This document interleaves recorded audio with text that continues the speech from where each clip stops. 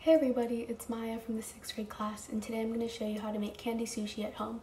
First, I'll show you a recipe for homemade Rice Krispie treats, and then I'll show you different ways that you can decorate your sushi with candy and gummies. It's a really easy and fun recipe, and a really great way to pass time while you're stuck at home. So I'm going to put up a list of the ingredients and supplies that you'll need to make this recipe, and then we'll be ready to go.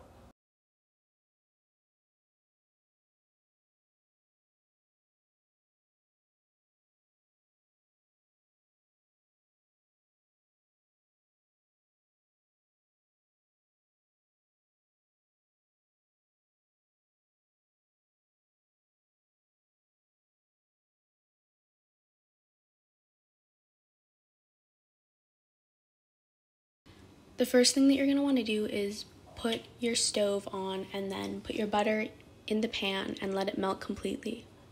When the butter is completely melted, pour in the entire bag of marshmallows. Stir the marshmallows to coat them in the butter and then continue to stir them until they're fully melted. Make sure to keep the marshmallows moving, otherwise they will get burned. Now that your marshmallows are completely melted, turn the heat off on the stove and pour in your Rice Krispies. Then you're going to want to mix until they're completely combined. When the cereal and marshmallow are completely combined, pour them into your cookie sheet and get one of your hands wet and press down the mixture until it fills up the cookie sheet. When you're done pressing down the Rice Krispie treats, they should look a little bit like this. And then you're going to want to let them cool completely, which should only take about 10 minutes, so you can use that time to clean up the kitchen. Okay, so now that the Rice Krispie treats are cool and they're made, we can go on to the fun part, which is actually assembling the sushi. So what I've done is laid out a little workstation with a fruit roll-up that I've unwrapped and then a piece of Rice Krispie treat that I've cut to the size of the fruit roll-up. I also have some assorted candies. These are just gummies that I got from Trader Joe's. You can use anything that you have on hand or in your house.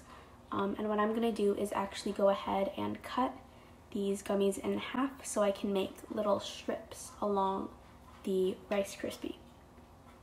Okay, so for the assembly, you're going to want to put your piece of Rice Krispie treat onto the fruit roll-up, and then you can take your pieces of candy and lay them out on top of the Rice Krispie. And you can use, again, whatever candy you want. I know at Medica we use often Starburst that you kind of squeeze out into little rolls. And I'm just trying to copy that by making these skinny pieces of gummy. But yeah, you can use any candy you want as long as it's not too big to roll up. And so now you're actually going to want to fold up the edge of your Rice Krispie treat fruit roll-up and gummy combination and start to roll it together just like you would a normal sushi roll.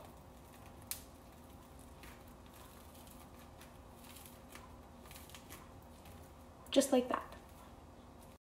After you roll it, you can choose whether or not you want to keep it like this and eat it just like a burrito, or if you want to plate them like sushi rolls and actually cut into the larger tube and make these little rolls. And as you can see, the gummies that I put in made this really cute rainbow pattern.